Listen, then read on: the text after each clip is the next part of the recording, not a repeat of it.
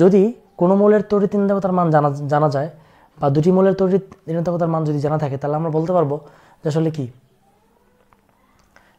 এই মৌল দুইটা দ্বারা গঠিত যৌগ কি আয়নিক হবে নাকি সমযোজী হবে, পোলার হবে নাকি অপোলার হবে। তো দেখো, তো এরকম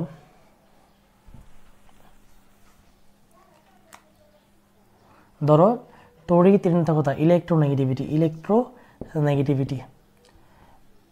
এই যে ইলেকট্রোনেগেটিভিটির মান, এটা যদি কি হয়, ইলেকট্রোনেগেটিভিটির মান যদি তোমার 0.5 থেকে কম হয়, দুটা মৌলের মধ্যে দেখো ডিফারেন্স অফ ইলেকট্রোনেগেটিভিটি মানে তড়িৎ ঋণাত্মকতার পার্থক্য, ইলেকট্রোনেগেটিভিটি এর পার্থক্য, তড়িৎ ঋণাত্মকতার পার্থক্য যদি কি হয় 0.5 থেকে যদি কম হয়, তাহলে কি হবে, তাহলে যৌগটা হবে কি, তাহলে যৌগটা হবে দুটি মৌলের তড়িৎ ঋণাত্মকতার পার্থক্য, দুটি মৌলের তড়িৎ ঋণাত্মকতার পার্থক্য যদি কি হয় 0.5 থেকে কম হয়, তাহলে যৌগটা কি হবে, যৌগটা হবে সমযোজী এবং অপোলার, সমযোজী, দেখো সমযোজী এবং কি অপোলার,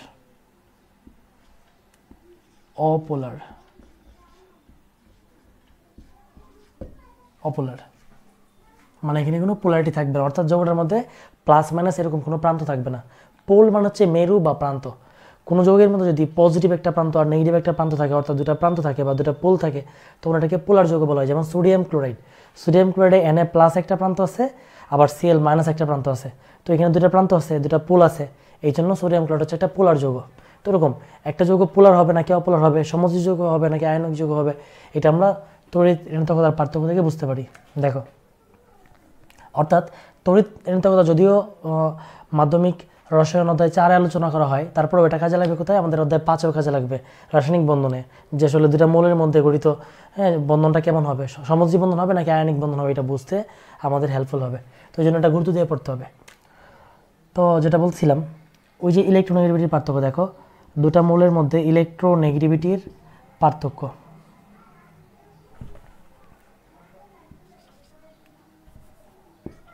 ইলেকট্রোনেগেটিভিটির পার্থক্য,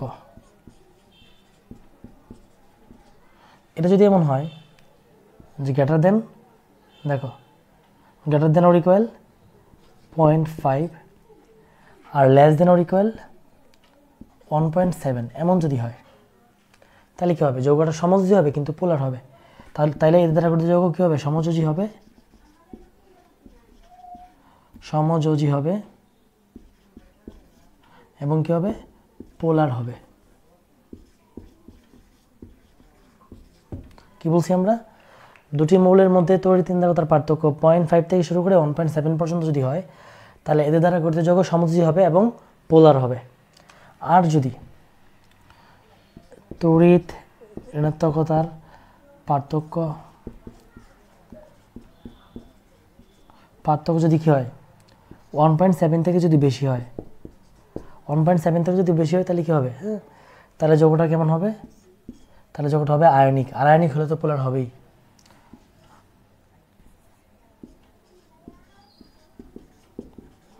আয়নিক এবং পোলার, অর্থাৎ দুটি মৌলের মধ্যে তড়িৎ ঋণাত্মকতার পার্থক্য 1.7 থেকে বেশি হলে কী হবে, যৌগটা আয়নিক হবে, আয়নিক এবং পোলার হবে। তবে একটা ব্যাপার আছে, এটা হচ্ছে যে ডিফারেন্স 1.7 থেকে বেশি, কিন্তু এমন দুইটা মৌল যাদের মধ্যে ইলেকট্রন দান গ্রহণ সম্ভব না, তো সেই ক্ষেত্রে কী হতে পারে, ডিফারেন্স 1.7 থেকে বেশি হইলেও কী হবে, যৌগটা সমযোজী হবে। তো আমরা এটা লিখতে পারি যে দুটি মৌলের মধ্যে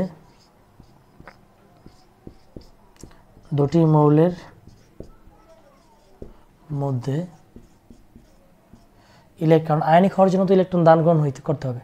দুটি মৌলের মধ্যে ইলেকট্রন দান গ্রহণ সম্ভব না হলে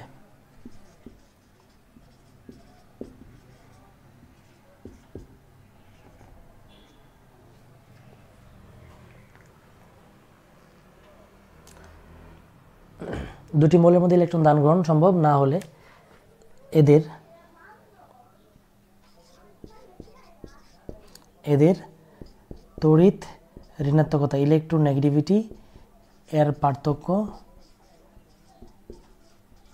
এদের তড়িৎ ঋণাত্মকতার পার্থক্য 1.7 থেকে বেশি হলেও 1.7 থেকে বেশি হলেও দেখো এদের তড়িৎ ঋণাত্মকতার পার্থক্য 1.7 থেকে বেশি হলেও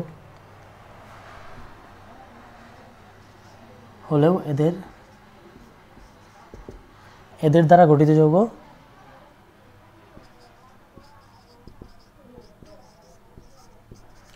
গঠিত যৌগ সমযোজী এবং পোলার হয়। সমযোজী এবং পোলার হয়। সমযোজী এবং পোলার হয়।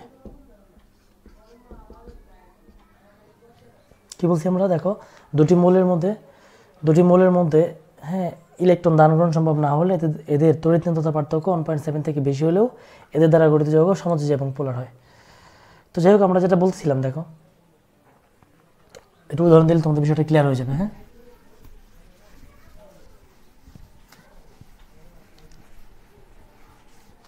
যেমন ধরো মিথেন, আমরা ক্লাস 8 থেকে পড়ে আসছি মিথেন সংকেত আমরা জানি সবাই মিথেন।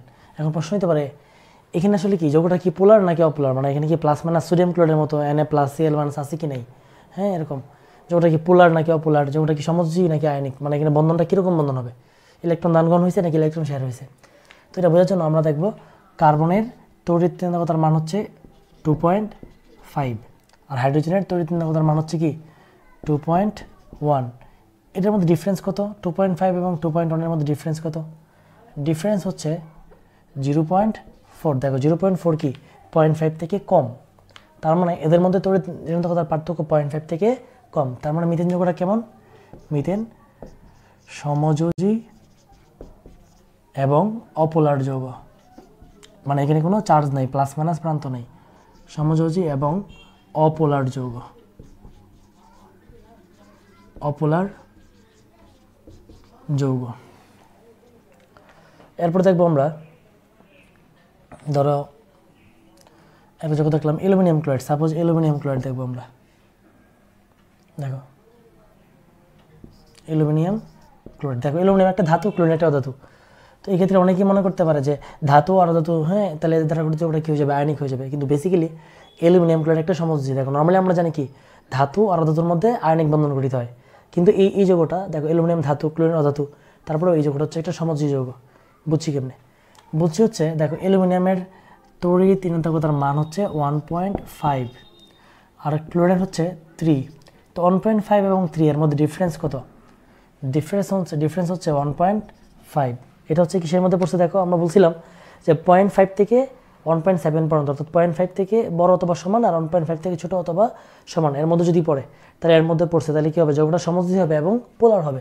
মানে এখানে অ্যালুমিনিয়াম 3+Cl- এরকম আয়ন আছে, ঠিক আছে, বাট যৌগটা হচ্ছে সমযোজী। তার মানে এই যৌগটা কী হবে?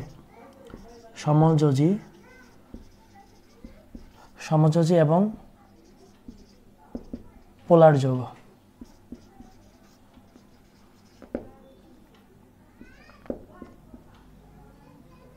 সমযোজী এবং পোলার যৌগ।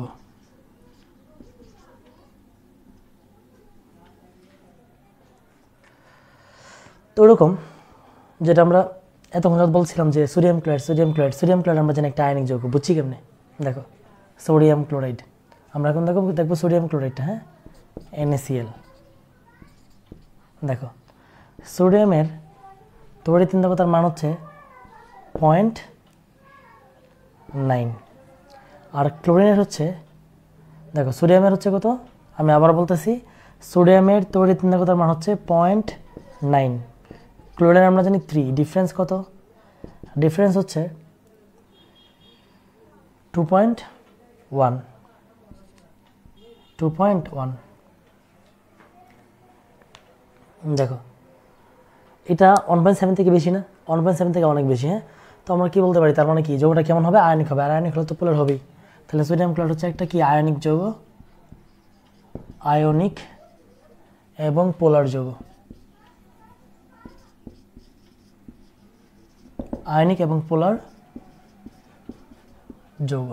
এখন দেখো আমরা লাস্ট যে কথাটা বলছিলাম, হ্যাঁ, দুটি মৌলের মধ্যে ইলেকট্রন দান গ্রহণ সম্ভব না হলে এদের মধ্যে তড়িৎদ্বন্দ্বতার পার্থক্য 1.7 থেকে বেশি হলেও, হ্যাঁ, এদের দ্বারা গঠিত যৌগ সমযোজী এবং পোলার হয়। এটার পক্ষে আমরা একটা উদাহরণ দেখি। দেখো কি বলছিলাম, দুটি মৌলের মধ্যে ইলেকট্রন দান গ্রহণ সম্ভব না হলে, দেখো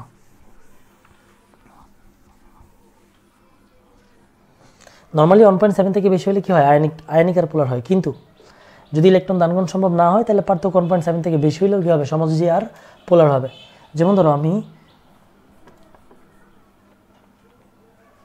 হাইড্রোজেন ফ্লোরাইড, দেখো হাইড্রোজেনের তড়িৎদ্বন্দ্বতার মান আমরা জানি কত, হাইড্রোজেনের 2.1, হাইড্রোজেনের হচ্ছে কি 2.1 আর ফ্লোরিনের হচ্ছে 4, হাইড্রোজেনের 2.1 আর ফ্লোরিনের হচ্ছে কি 4।